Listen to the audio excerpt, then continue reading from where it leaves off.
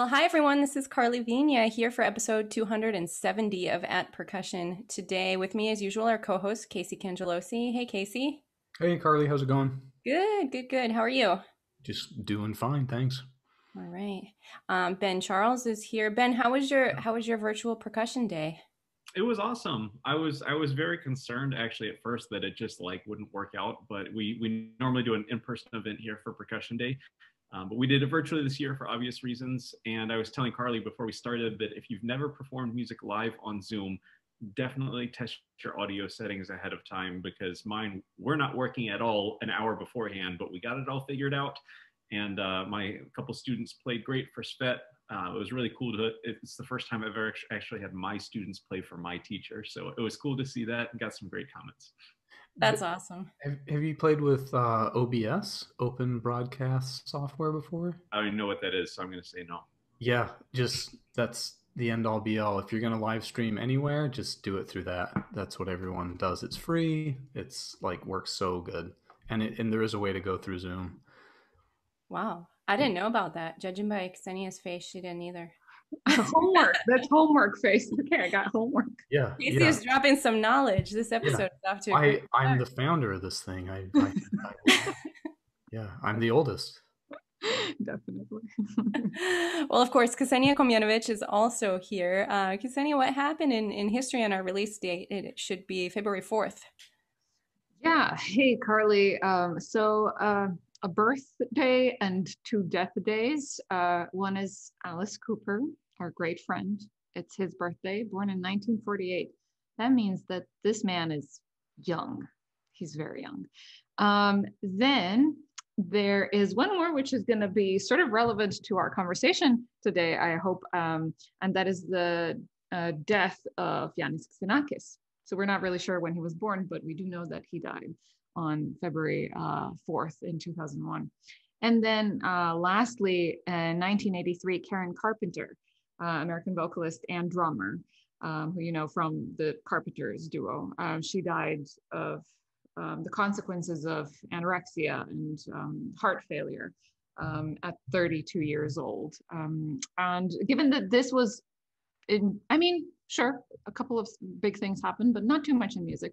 I just did a little bit of research about the Carpenters because I've never really looked into them that much. And I thought it was really interesting. I remember seeing her drum solos, but I never listened to the band. And then I looked up what happened to her drumming career. And it turns out that because she was just 5 feet 4 inches, that's 163 for you Europeans, it was difficult for people in the audience to see Karen behind the kit. So after reviews complained that there's no focal point of the band, because I guess her brother being on keyboard was not interesting enough, they asked her to step in front and just sing solo. And she always considered herself to be a singing drummer, not really to be a singer, even though she had a spectacular voice. But she eventually had to work through her fear and anxiety, performance stress, to be in the front because that's what the band needed. And in fact, that's when the band really took off. So she said that she initially really struggled singing solo, but that they hired another drummer and that's when the band sort of had its high points in their career. So she was the one people watched, and that's Karen Carpenter. If you haven't seen her, you should go look up. She has a fabulous solo where she runs around the stage and plays a lot of really fun stuff. It's really colorful, just beautiful. Go check it out. And that's it. Back to you, Carly. That's it. Hey, that's pretty good. Actually, backing up, I didn't know that we don't know exactly when Xenakis was born. Yeah, that's two-year confusion, I think. Interesting. Yeah, Beethoven too. Right. I knew that. I would have thought Xenakis is recent enough that, things are more documented, but it's Romania, and because it's my part of the world, sort of, I can say that. Can we cut this out? That was awful. I shouldn't say that about. Yeah, that's terrible. Well, Save us, Carly. Without further ado, I'm very happy to introduce to you today's guest, Sam Salonen. Sam teaches percussion at the Boston Conservatory at Berklee and also at Boston University. He's the percussion director of the Boston University Tanglewood Institute, BUTI, and the artistic director of the Juilliard Summer Percussion Seminar. His critically acclaimed book, How to Write for Percussion, is a really wonderful resource for anyone who wants to know more about writing for percussion. And he has also authored 4 other books, including the recently published Hitchhiker Etudes, which I'm excited to talk about today. In addition, Sam has also curated 2 collections of percussion etudes and solos.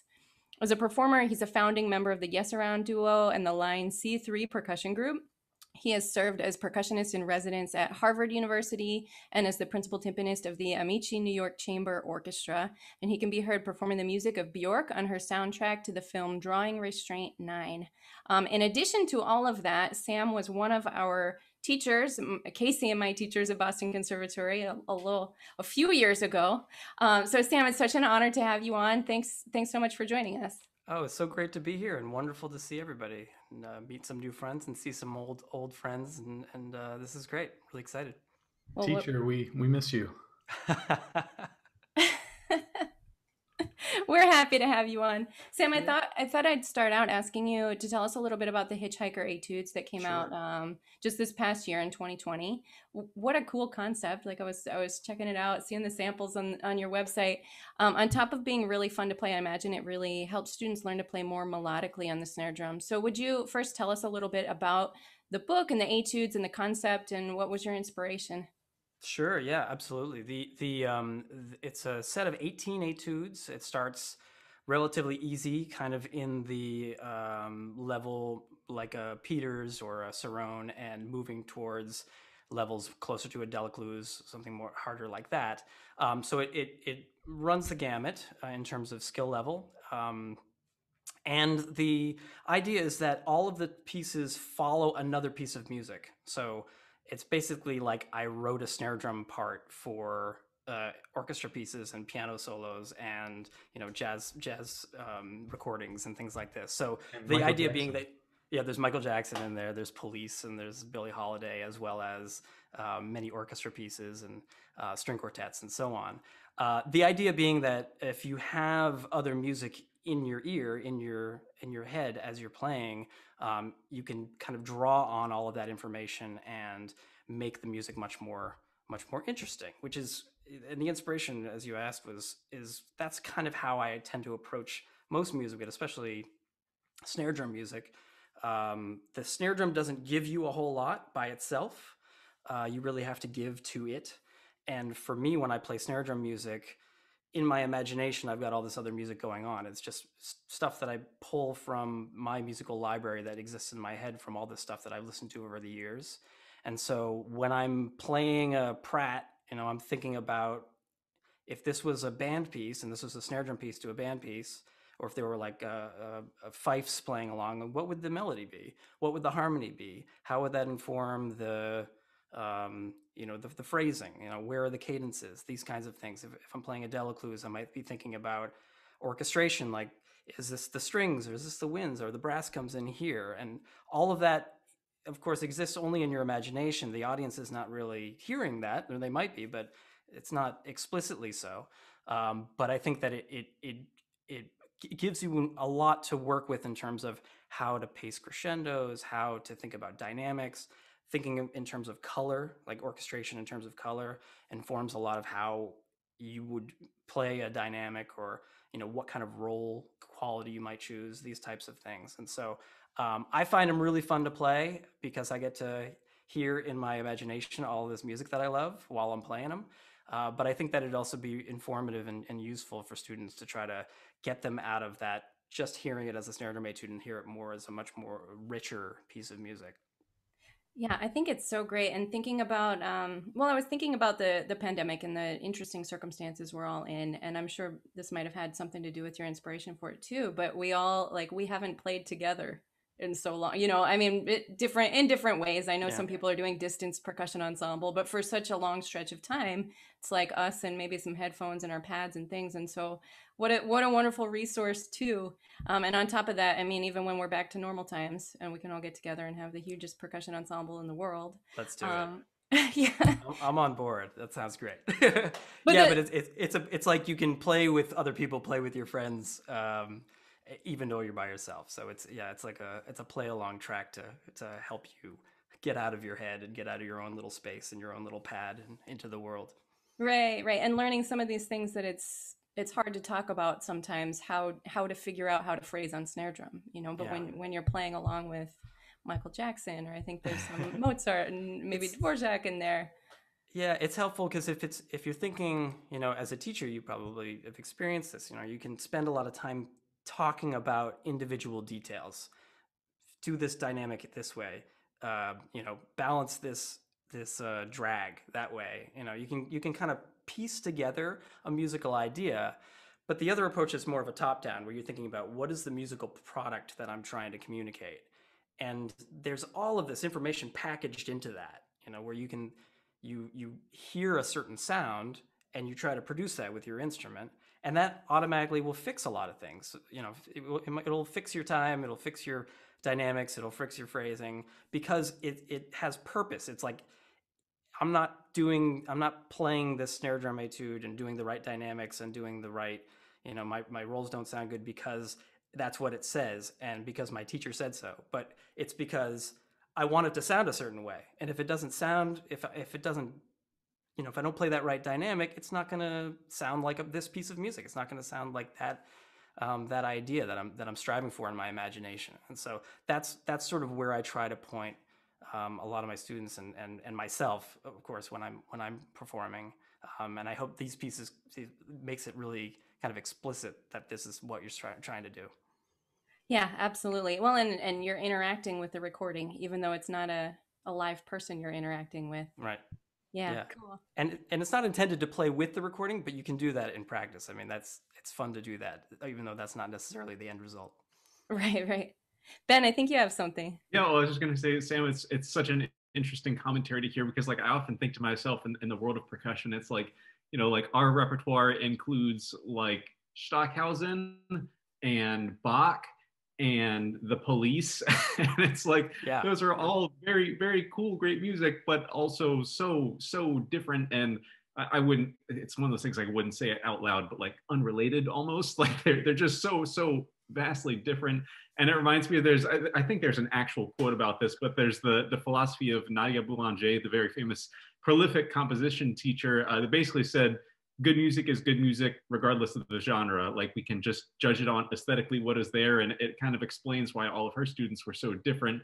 And I'm just like fascinated by seeing like the diversity of our repertoire as percussionists, but in particular also your repertoire, Sam, as a player.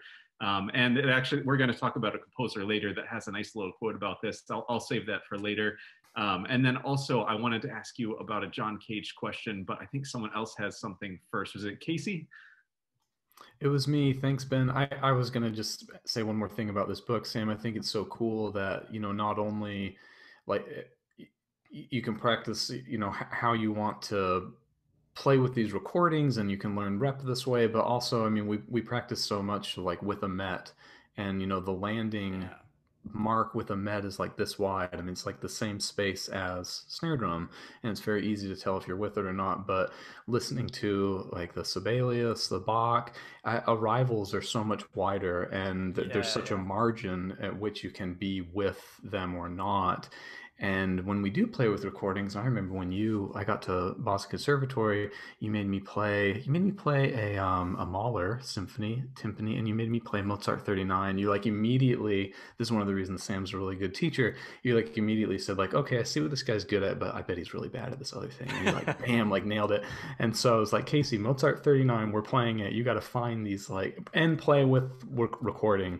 It was tough, but that's like exactly what I feel like this book is doing so well too. It's like all these cadences and roll off moments where if you're playing with a met, the target area is this big and it's very easy to find it. But with the recording and no actual snare drum player in the music, it's the margin's much wider. It's like, what a cool utility of that book.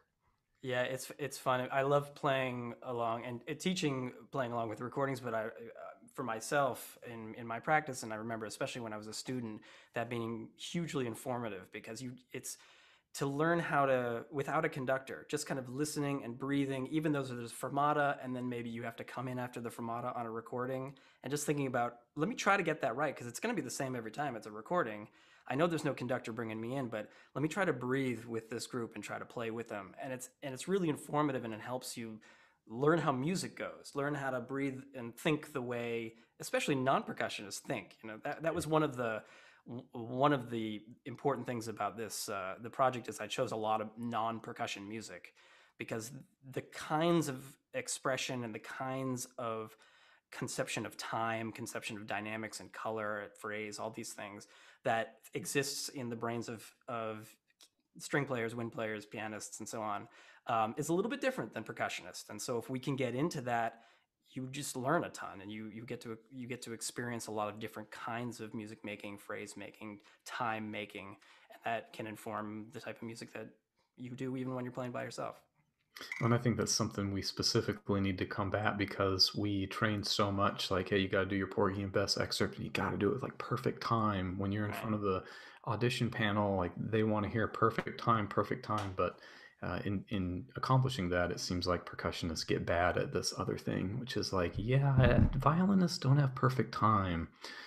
Singers definitely don't have perfect time. It's a little... Yeah, you get to come at it from all angles. Yeah. Right. Yeah.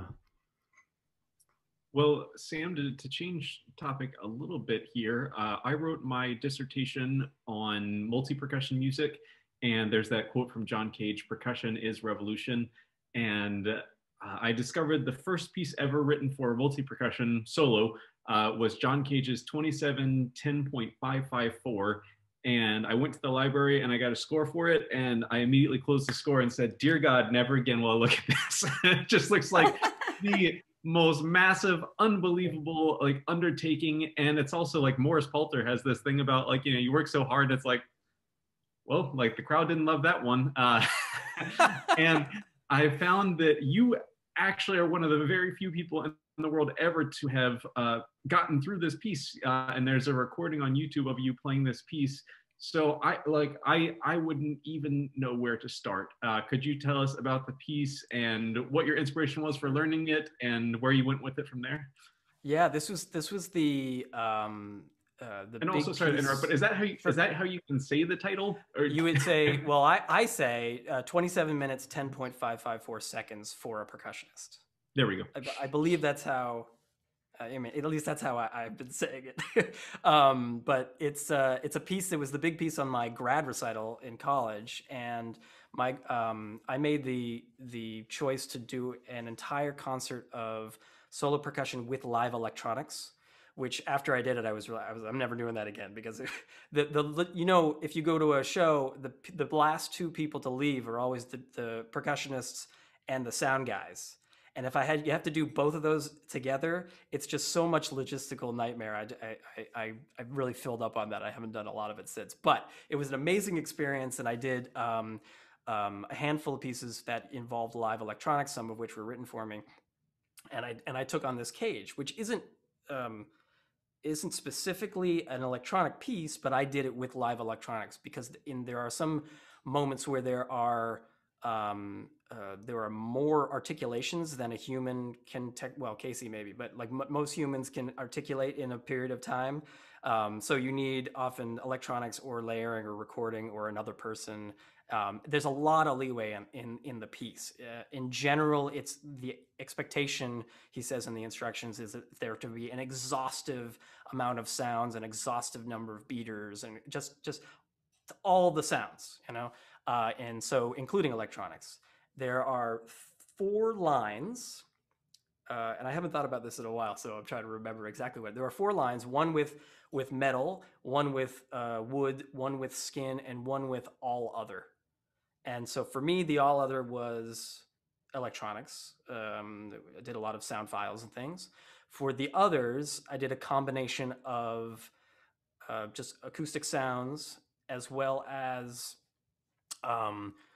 a lot of processing on those acoustic sounds, and also some pre-recorded stuff for the places where maybe I wanted to do something funky with it, or if there were just so many articulations I couldn't get to.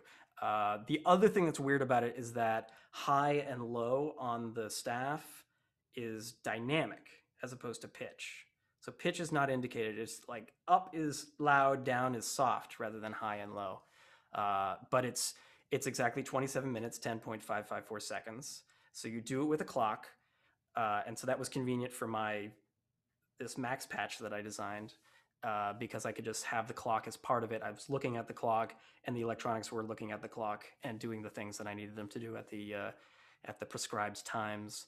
But it was a lot of fun. It was a huge undertaking. If I ever did it again, I would do it a little differently, because it was just kind of a first stab at it. And I think a lot of the electronics for me were a little too prescribed.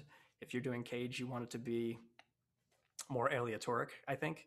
So I think there were too much me making the decisions in that performance, which is on YouTube if anybody wants to check it out. There's actually, I put it up there back when YouTube, you could only have 10 minutes at a time. And so there are 3, or maybe I put a new one up there with everything, but I think there are 3 different videos. And there's I think on my website where I have it, you can actually play all 3 videos at the same time if you want, which is very cagey. I think you would probably like that. But it's a super cool piece. I see it as like an opportunity to try to experiment and try weird stuff. And I think the cage would probably be down with that as an idea for it. There's this like Mark Applebaum joke when he performs one of his pieces. Like, now I could tell that actually you missed. There was a wooden note on the 4th page that it seemed like came a little bit early. Yeah, it's impossible to. I mean, it's not impossible, because it's one of these pieces. It's in a period we call classic indeterminacy, where it's once he writes the piece, then that's the piece, rather than there being fluctuation of the structure within the composition or in the preparation of the composition. He did chance procedures, made the score, and then that was it. That's the end of the story. So yeah, you could say this is precisely 10 minutes, 3.7 seconds. And if you do it a little late, then whoops. But I think there's a little more leeway in there than that. Rewind and do it again if you go over. That's how it goes. Yeah, exactly. So I would love to know about Xenakis's Omega, which, I mean, you performed the American premiere of. Yeah, so that was so cool. So please tell us about that. How did that come about? How does one get an American premiere? Did you get to talk to him? What happened? Super lucky. No, I didn't get to talk to him at all. I was in school, and we have a new music ensemble I was at Juilliard. We have a new music ensemble called the New Juilliard Ensemble, run by Joel Sachs.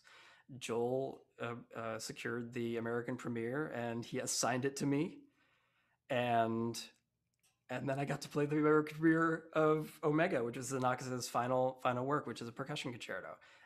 So it was just pure dumb luck, and very fortunate to have done it, because it's a super cool piece, and it's this little nugget of a piece. And it's very, I don't know, it's just this very classic, powerful, in your face Xenakis sound. I think it's perfect. I love playing that piece. That's incredible. I mean, to play, and Omega being the last letter of the Greek alphabet, and that sort of being a premonition to this being his final contribution to composition, but to get to play that, I think that's so fascinating. Yeah. It must have been a huge responsibility. Also, it's so strange. It's so short. So short. It's what, like 2 minutes, 3 minutes long or something, or no more than 5. I forget. But yeah, it was written. I think he was very sick at the time. It's from 2001, or 2001, I think. And it's he was written for Evelyn Glennie, I believe. But I think he knew this was the end. So Omega. Yeah, that's amazing. Congratulations on that. That's fantastic. Thank you. Well, Sam, I know I mentioned in the beginning that you serve as the artistic director for the Juilliard Summer Percussion Seminar, and from everything that I've heard, it sounds like it was a really wonderful success as an online seminar last summer. Would you tell us a little bit about how you have adapted from being in person to online, and what the plan is for this summer? Yeah, this summer we're again going to be online, and I think the 2020 Juilliard seminar was, I think, a huge success. It seemed like everybody really responded very well. I think we all benefited from very low expectations, I should say. But even regardless of that, a lot of what we aimed to accomplish, we ended up accomplishing. And the students were very accommodating about certain faculty members having technical difficulties, of course. So everyone was being very generous about those types of issues. But I think the things that we try to offer as part of that seminar came off really well. The original intention was, we're gonna try to do as much of the thing that we do in person online. So we're not gonna skimp on this. We're gonna do all the master classes. Master classes work pretty well. We're gonna do all the lectures. We're gonna put on concerts. We're going to do chamber music. That was the thing that was a little bit of a, I don't know how, but we're gonna do it. And it came off really well. The thing that impressed me most about it was that the students all got to know each other and got along the way they do in real life.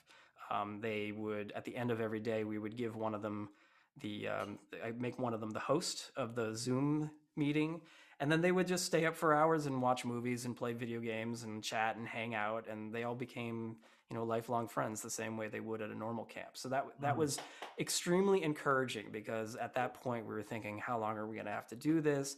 This is going to be a disaster. This whole a generation of kids are losing these amazing opportunities. But it turns out that even though it's not as good, it's still pretty great. And just that social connection, being able to share experiences with people, being able to share musical ideas with people, it was really lovely to watch. And we had students from all over the world, Philippines, Europe, all over the United States. And so it was wonderful to see that happen. Well, maybe generationally, they're already kind of prone to having friendships online. It's like, and you mentioned video games, like gamer culture. I mean, that seems like a lot of people have met. Oh yeah, we met online through this game or whatever, and we've stayed close friends. And it's just, I don't know. It's amazing how fast that has happened. Even my toddler, and he doesn't have a lot of experience or time with a phone, but he will, like, of course he can navigate on the phone pretty well, but also it's funny, he'll have like a book, like an actual book, and when the book is over, he will swipe. He'll try to swipe the physical page. It's really, really cute. Be like, okay, it's over. Wait, is there any more? And he'll swipe up. It's really cute. It's true. This generation, they have a lot more tolerance, I think, than I do for being on screens all the time. And we thought, well, we're going to do this really intense program. They're going to be on the screen a lot. A lot of the faculty and the administration at Juilliard were worried about screen time issues. I think probably the parents were as well. The kids didn't say boo about it. I in the evaluations that we had afterwards, we said, was it too much? Was it not enough? Everyone was like, no, it was perfect. It's like, oh, it seems like my eyes are bleeding. Are you kidding me? How? Yeah. Because we're just gonna go, flip through our phones if we're not on here anyways. We may as well hang out and do more camp stuff. So yeah, it was really lovely. It was really rewarding. Cool. That's so great to hear. So you mentioned that in the seminar you did chamber music online. How did that work? Did you do kind of recordings and then edit videos together, or what? We did a combination of a few things, and there are some things that we've done since. Like at Boston Conservatory was all remote this semester, and so we had a lot of chamber music. And so we did a couple ways. Yes, we did one project. We did 3 pieces for the Juilliard thing. We did a new piece by Paola Prestini that she wrote for us, which we did with the sort of everybody record their own thing to a play along track, and then we assemble it at the end. So that was that sort of early pandemic model. And then we did another piece by Wadada Leo Smith, which is a graphic score piece, and it's a graphic score piece. So we did it live on Zoom. Everybody played together, and Zoom does all this crazy stuff where it will just kind of decide, you're going to be really loud, and now you're going to be completely soft, and now you're going to be really loud, and now we're going to be able to hear a couple of you.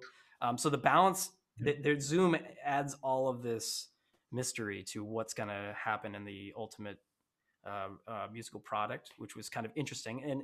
But indeterminacy, indeterminacy in the context of a graphic score where there is built-in indeterminacy, no problem. It takes that very well. So I think that is one thing that we can do very well on Zoom. and the students took really well to it, because as you mentioned, by this point it was July. Some of them hadn't played with anybody else in many months, and it was emotional for a lot of people to say, we're actually making music together live. And then we did another piece written by Nico Muhly, who wrote it for the seminar to be performed live on Zoom. That was the original intention. I think that it probably works. This particular piece works better. I did it at Boston University this fall in person. And it works better there because of this balance issue.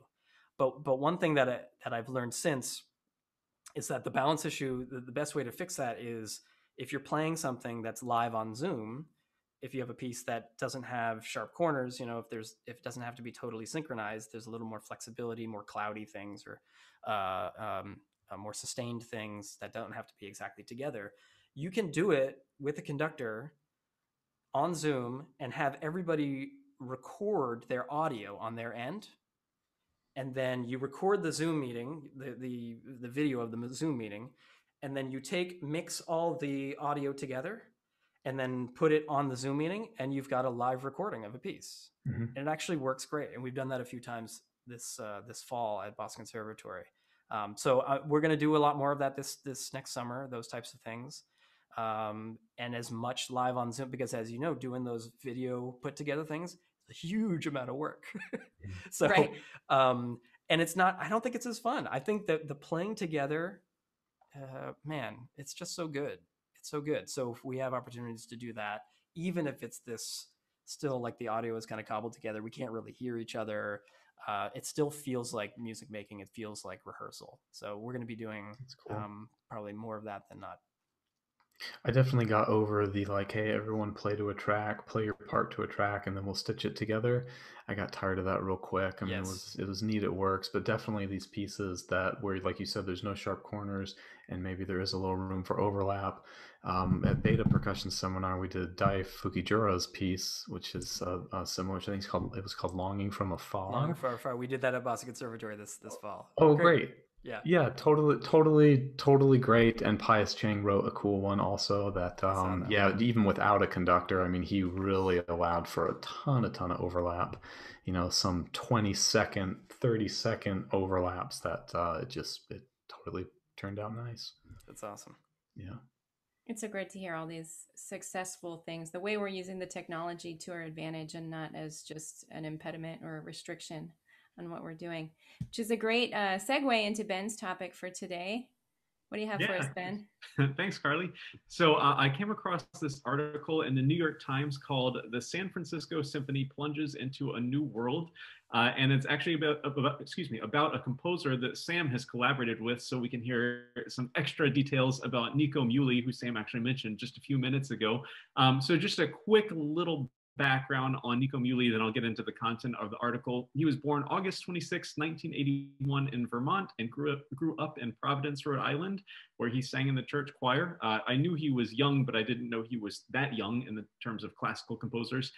He started studying piano at the age 10, and he went on to study English at Columbia University. And then after that, he completed a master's degree in music at Juilliard, where he studied composition with John Corigliano and Christopher Rouse. He also began working for Philip Glass as a conductor, editor, and keyboardist at the age 22, and he did that role for about 8 years. And he says he considers himself a classical composer, but does not limit himself from expanding to a variety of musical genres. There's a quote from him. He says, "It's essentially like being from somewhere. I feel like I'm very proudly from the classical tradition. It's like being from Nebraska. Like you are from there. If you're from there, it doesn't mean that you can't have a productive life somewhere else. The notion of your genre being something that you have to actively perform, I think is pretty vile." He's been quite a prolific composer at such a young age, with several works for percussion, including collaborating with our guest today, Sam.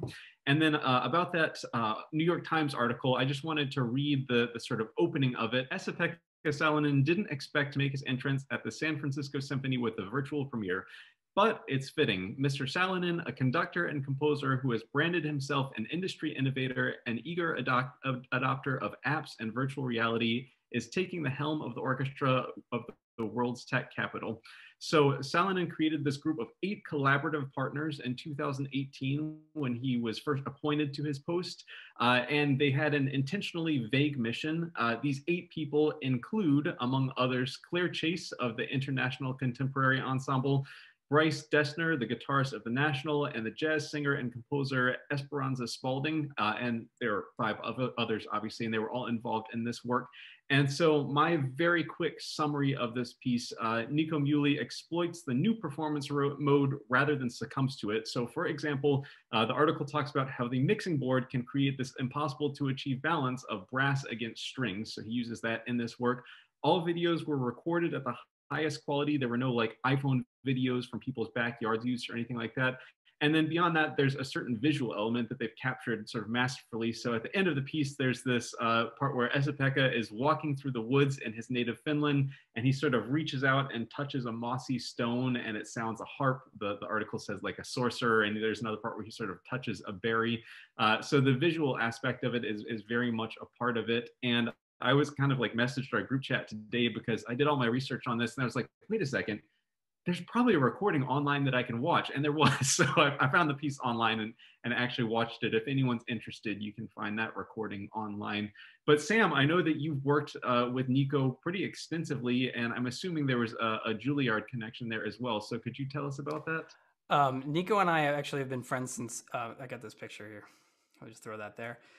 Since we were babies, we were at BUTI together, the Tanglewood Institute, when I think this is like 15-year-old Nico, and that's like 17-year-old. Is he the one with the super red hair over there? That's look at my hair. My hair used to be this color.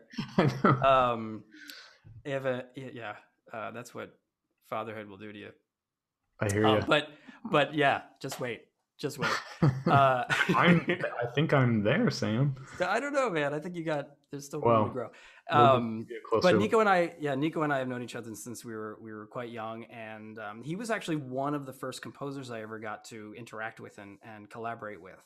And being at such a young age, at this point, I was not familiar with any sort of contemporary music except for percussion ensemble stuff, but that didn't seem like these are people who are living composers who are here. It didn't stick at that point because I was still very young and didn't really get it. And then when I started going to BUTI and actually working with composers, it's like, oh, these are people.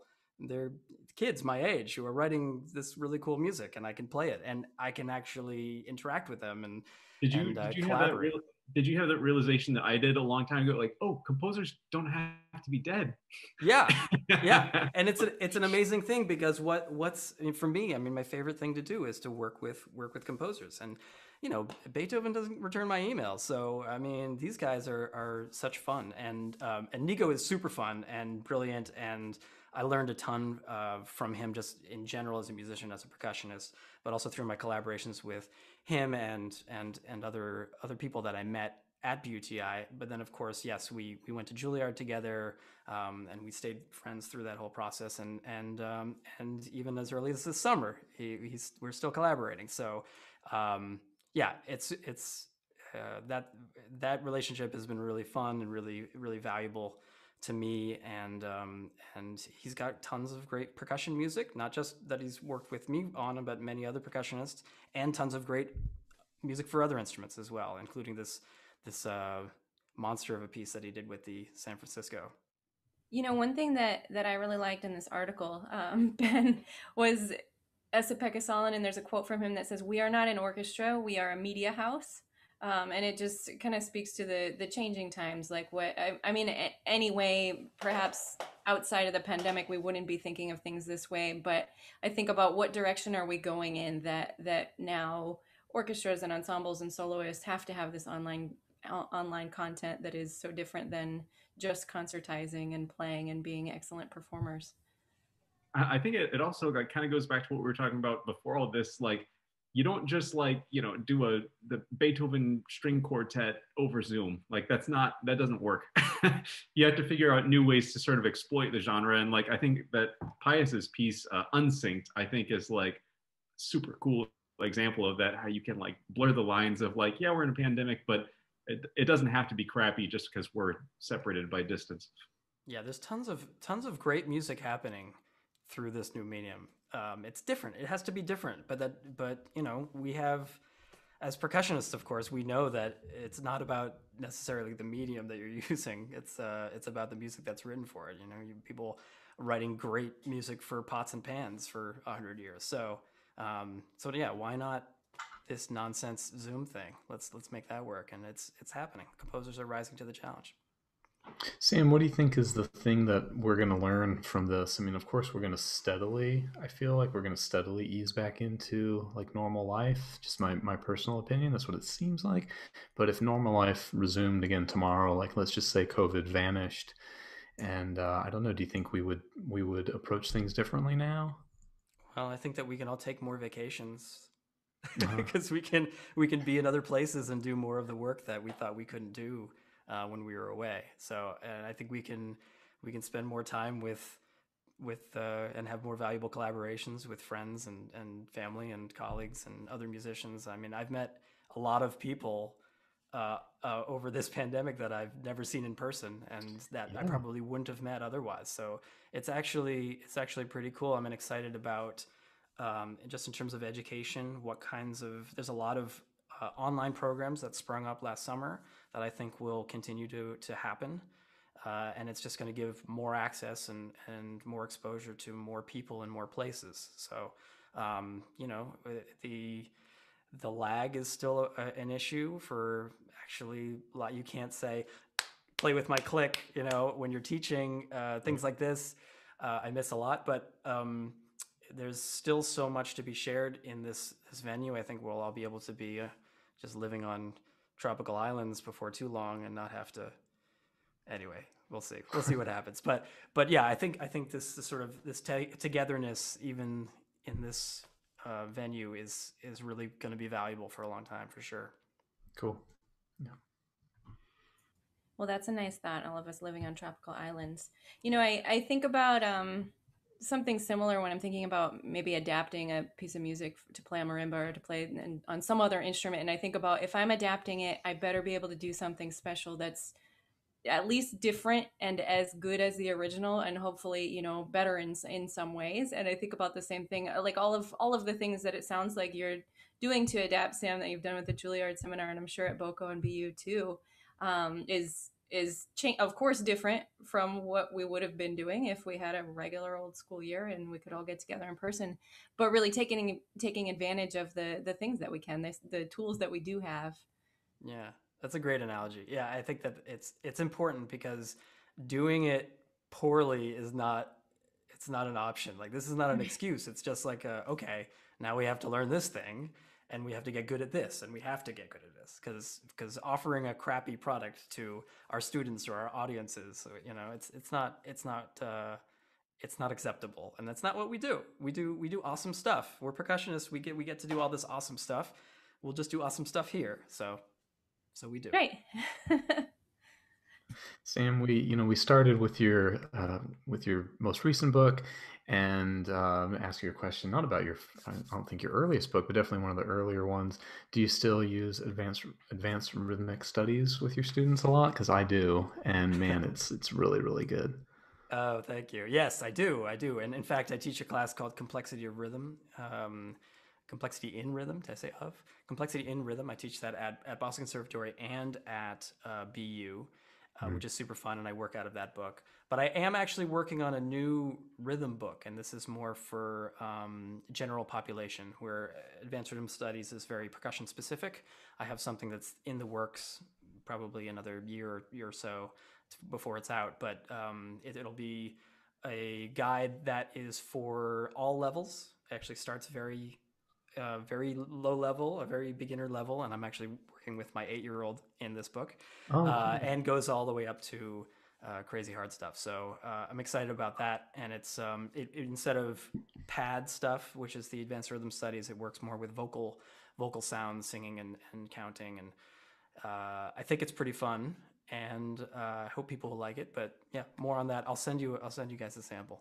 I would love that. Hey, speaking of, I find myself recently in counting system discussions sometimes, especially with non-percussionists. Do you have sorry, this is like totally surprising you with this, but do you have a opinion about, like, do you like takadimi? Do you like one-ienda? Do you like wantalatalita? Do you have an opinion about that? Because I kind of feel opinionated about it. um I don't have a specific opinion, like everybody should do it this way. I don't have that kind of opinion. I have this is what I do, and I think that there are things that more people share. Like, they all have problems, right? They're all things that it's good to a certain point, and then at this point it gets a little stupid.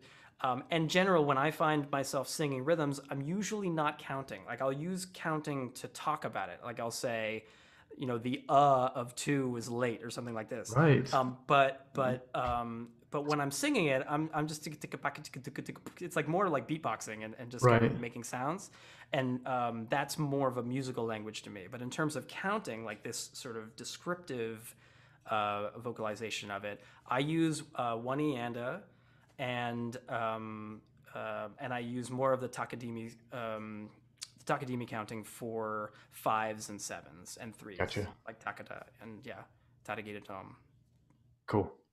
So on. Yeah, I've always my opinion's all about like what you use numbers for. It's like you said, like, hey, you're missing the duh of beat 2, and if you're a conductor and you're trying to communicate with your students like where something is, you can very, very specifically say, hey, you're putting it here, it needs to go here. And if they're familiar with that counting system, they know exactly what you're talking about, and you don't have to write anything down or whatever. But if you're using takadimi, it's like, hey, you're playing me wrong. Oh, which me? What are you talking? Which me are we talking? Yeah. Yeah. Well, I like combinations of counting of numbers and the sound. So, like, for example, I would say 1 kita, 2 kita, 3 kita. Yeah. So, there's ways of putting it all together, and it's all in this new book. You can check it out when it comes out, which will be at some point. This is all just ammunition next time I'm in this argument. Next time I'm in a knife fight in the Weston at Paytick. There you go. Well, Sam, it's so cool to hear you talk about this, because like I've long had this like rant about like in oral skills and in music theory classes in undergrad. I mean, we study the most advanced harmony to the point that harmony breaks and we get into 12-tone music and all. And like the hardest rhythm that we ever study is a triplet. Maybe a quarter note triplet. And so like, yeah, it's like, how can we like make rhythmic complexity interesting? And obviously, quite frankly, most music doesn't actually use that rhythmic complexity that we're going to study, but also most music doesn't contain German 6th chords, but we still study those. So why not like go above and beyond with it?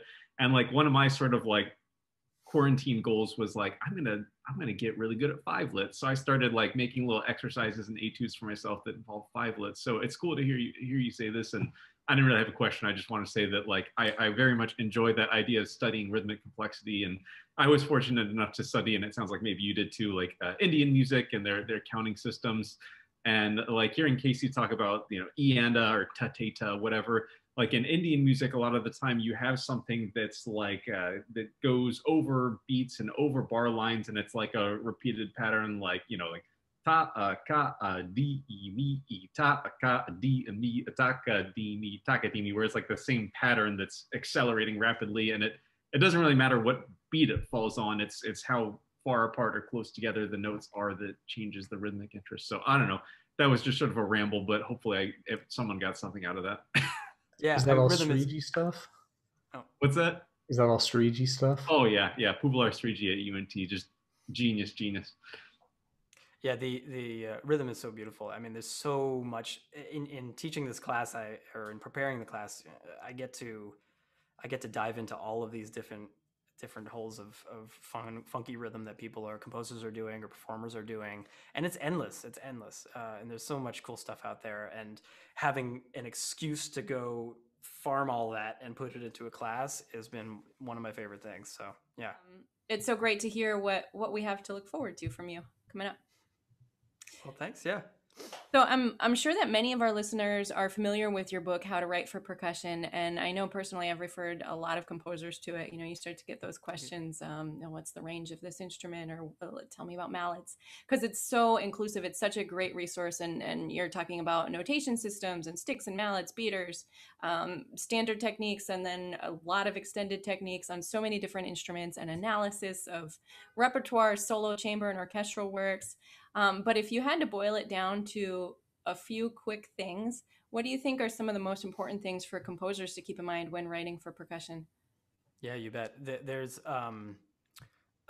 so it's out in its second edition now. The second edition of How to Write for Percussion has many. It says over 9 hours of video and of analysis and examples and interviews and performances.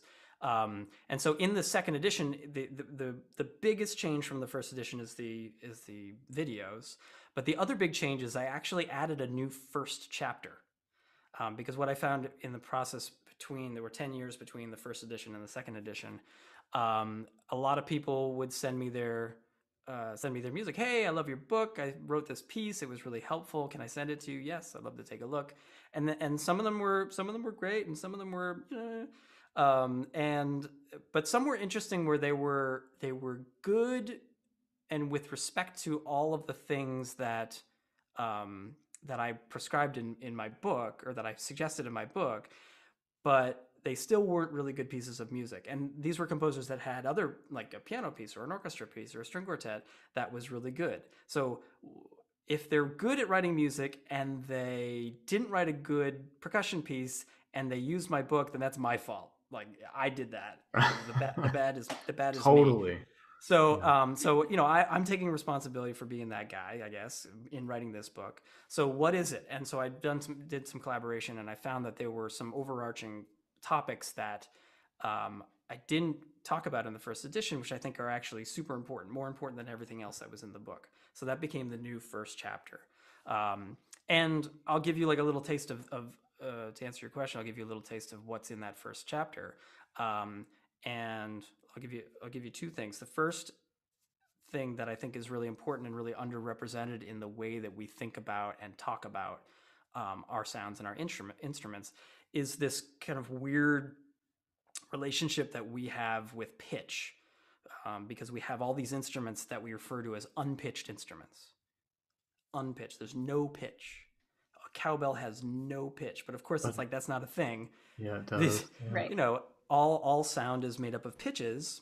Some of these instruments have very unclear pitches, right? Or the pitches it's kind of hard to parse what pitches are coming out of a maraca, for example. You can do it, but it's like you listen to a maraca, you hear it as like a noise sound. You don't hear it as a harmony sound, a harmonic functioning sound. So I think that's where it comes from, this idea of unpitched. But when it comes down to it, many of the instruments that we refer to as unpitched actually have a lot of very clear pitch, like brake drums or bongos or tempo blocks. Like, you play these instruments and you can sing the pitch. It's really clear. So for composers, when they're writing music, they tend to spend a lot of energy thinking about their pitch material. Like, the pitch material is really important. And they're thinking about it in terms of harmony, and they're thinking about it in terms of structure, and they're thinking about it in terms of orchestration. And then you get these guys in the back of the group producing all these rando pitches that don't make any sense to anything that's going on, and it can totally bust up what's going on in the rest of the harmony. Or at very least, it can sound completely out of place. And so there's a lot of percussion music that sounds kind of, to me, cartoony. It's just like kind of melodies of random pitches, kind of a vaudeville type of sound. And percussion's really good at that. But a lot of composers aren't doing that on purpose. They're doing it by accident.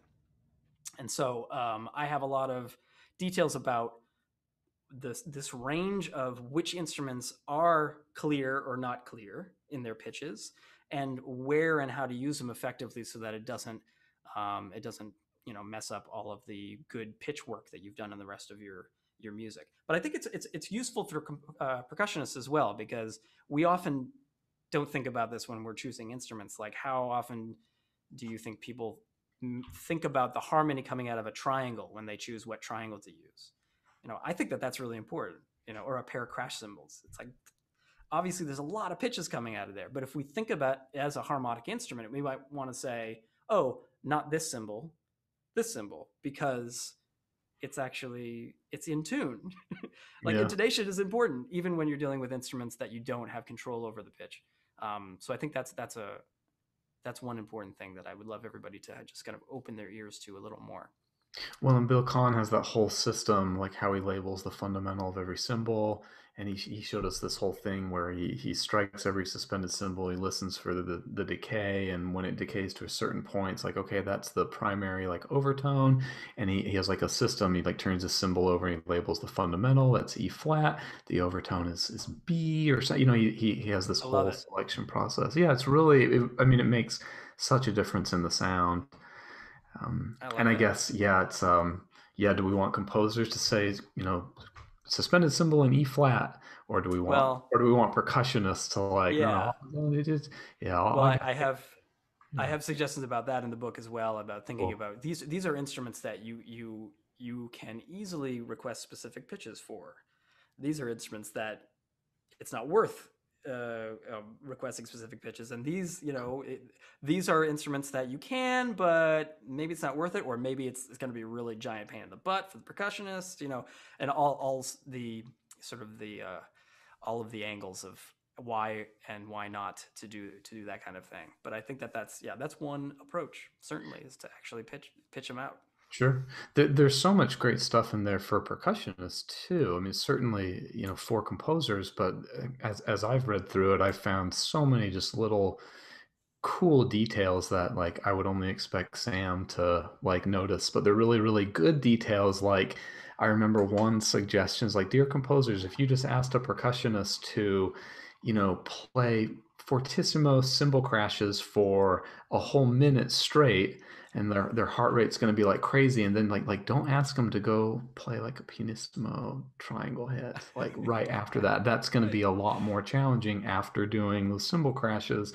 And I mean, it's like, as a percussionist, I've been a percussionist my whole life, like, oh, yeah, I never considered like, that is harder when you have to do that. It's the Czech 4 to key G trap, Yeah, right.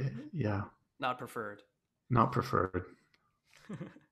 Even conductors too. Like I remember hearing Frank Epstein do a clinic on cymbals, and he said, Seiji Ozawa would just start conducting, and he's, Seiji, it takes me a minute to pick these things up before I can play the first crash, and so he actually had Seiji Ozawa pick up the cymbals, and he said, Seiji, oh, they are heavy, and from then on, like he actually conducted the orchestra differently because of that. That's great. Seiji's a good sport. That's a great story. I like that. That's good.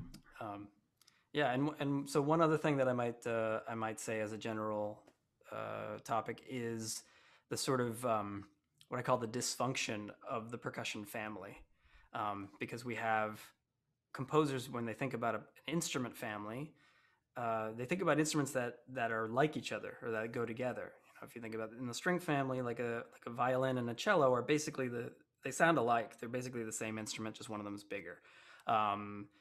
Brass is similar. Woodwind's a little more diverse because you got single reeds, double reeds, and flutes. But you play them, you blow through them. There's kind of similar ideas of articulation and sustain and vibrato and expressivity. All these things are very similar among those instruments. And then you get to percussion, which is just this catch-all. It's just this giant pile of a whole bunch of crap that has nothing to do with each other. And if composers use the same mind about, I'm going to write for these instruments in the percussion family, I have experience writing for strings and winds and keyboard instruments and brass, so I'm going to apply my musical language to this percussion world. And it doesn't always translate, because you can't say write for a glockenspiel and guiro together the way you would for violin and cello. Like that doesn't, these instruments have nothing to do with each other. You don't play them the same way. They don't sound anything alike. It's like a completely different function. And composers don't necessarily know that. Like we know that, but they don't necessarily know that. And this crops up in particular with multi-percussion setups where you might have a collection of instruments that sound differently. They might have different note lengths or register or pitch clarity or dynamic response. And often composers will ask for a set of instruments and play them as if it's multiple pitches on one instrument, like playing the setup together, single lines around one instrument. And it sounds like this like random thing. Instead of sounding like one musical line, it sounds like 3 or 4 different nonsensical musical lines. And so I think that's one thing that, and I have this big fancy chart in the back of the book, which catalogs the similarities and differences of all of the percussion instruments that I describe in the book. So you can see how instruments are related, to what degree, and why. I hope that is really helpful and informative for composers to understand how to pair instruments and how to not pair instruments. It's funny, the example you gave, it seems like a compositional like challenge. Like, can you write a piece where all the instruments begin with G? Glockenspiel, Euro, guitar. But Sam, related to something you were just saying, I wanted to ask, last week we talked to Julie Strom, and we got to the idea at some point about like the percussion specialists, and and like I went to UNT, and Boston Conservatory seems very much the same way from what I hear Keith Aleo talk about, where you have, the marimba specialist, the timpani specialist, or timpani/orchestral, and so on. There's like the specialist as a percussionist. And then Casey like kind of pulled the God card last week and was like, isn't being a totalist actually a specialist? Which I don't know, but what are your thoughts about being a specialist versus a totalist? Being a percussionist is awesome, right? And one of the beautiful things about being a percussionist is that we get to do all of these different things. And if we get tired of a thing, we can do a different thing. And that applies not only to instruments we choose, but also music that we choose and ensembles that we choose. So if you learn how to do, play marimba, then that's great. And maybe you're like, hey, I'm kind of tired of just playing marimba. You can totally take those same skills and apply it to like, oh, I'm going to play this vibraphone, or I'm going to play this drum setup or something like that. And we also have all these opportunities to learn all of these styles of music. You can be a rock drummer. You can be an Afro-Cuban hand drummer. You can study Indian music. You can do all this different stuff. So to have an opinion about it, I think, is a personal one. It's like, what is interesting to you? You've decided to be a percussionist. You've decided to enter into this world, which is to a certain degree, it's like narrow in the context of the world, but in the context of music, it's endless. It's this huge, wide, just array of paths that you can take, and that for me is one of the things that I find most exciting. You can just keep learning and keep doing different things. Some people don't like to do that. Some people are more like, I want to learn a craft and then execute that craft at an extremely high level. And that's awesome too. For some people it's like, I want to learn this and this and this and this and this and this and this and just keep going my whole life.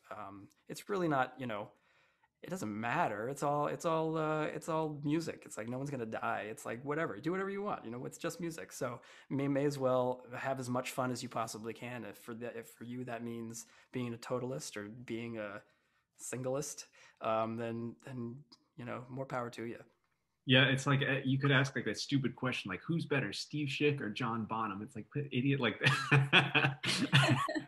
Mike Portnoy is better. What's that, Casey? Mike Portnoy is better.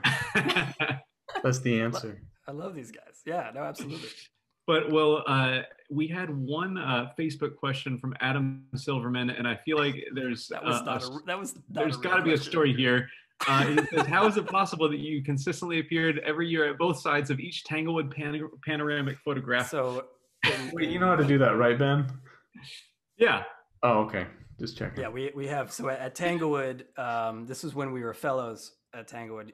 Adam and I were there at the same time, and he's a composer, not a percussionist. And a few people get selected to be on the end, and there's risers with all the students and some of the faculty and staff, and they take a big long panoramic photo. This is like pre-iPhone, so I guess everybody knows what that means now, but at the time it was kind of a special thing. And then so the people in the end, and then they say go, and they run around the back and get to the end.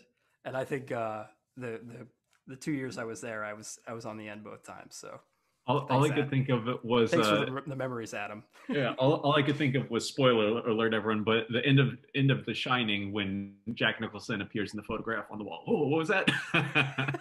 My middle school principal and vice principal did that in, like, the 6th grade panorama shot, and we all, we got the prints, and I remember with my friends we were just like, wait, what the how'd they do that? Like, we we didn't understand how they did it.